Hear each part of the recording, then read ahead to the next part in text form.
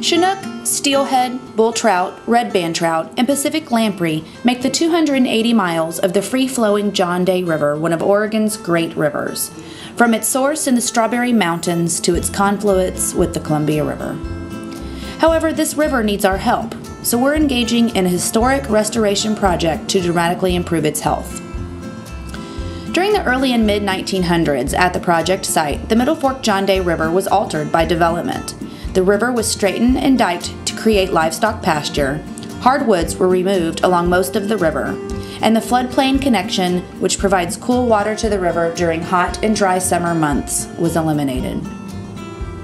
The Freshwater Trust and its partners are addressing the Middle Fork's challenges head-on. We are restoring a 3.5-mile stretch of the main stem Middle Fork John Day River in Grant County that will benefit spring Chinook and summer steelhead. This project is happening on both private and public lands with a cooperative approach and will have basin-wide impacts. And much of the work will be done by local contractors. This is an example of how restoration work ought to happen throughout the West. This summer, during the first phase of the two-phase project, the Freshwater Trust reconnected the historic channel and added large wood and plants to make the river more complex and more hospitable for fish spawning and rearing. Next year, the project will continue when the Freshwater Trust will reconnect and restore another meander.